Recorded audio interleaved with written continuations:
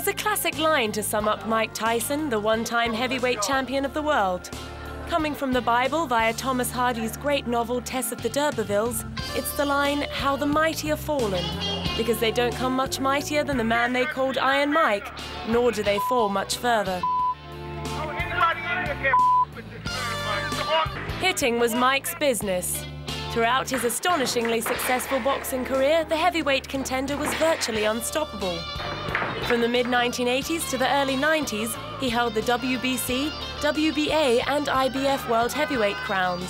He was the first boxer to do so, briefly uniting a divided sport as the undisputed champion of champions. His achievements were the stuff of record books.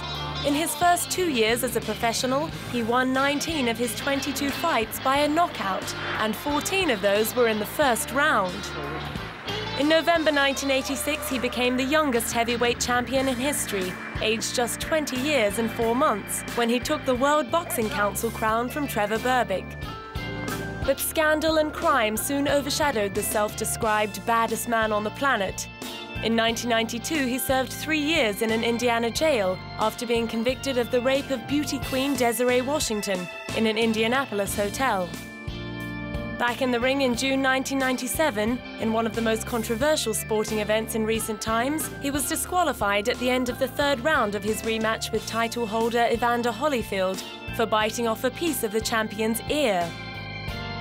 2 years later, he picked up another jail sentence, this time for assaulting a couple of motorists. He served 9 months. There was another assault charge in June 2003 after a brawl in a Brooklyn hotel. Despite earning huge amounts throughout his career, including $30 million for that Holyfield fight alone, Mike filed for bankruptcy in August 2003. It's believed bad advice and lavish spending had frittered away nearly $300 million.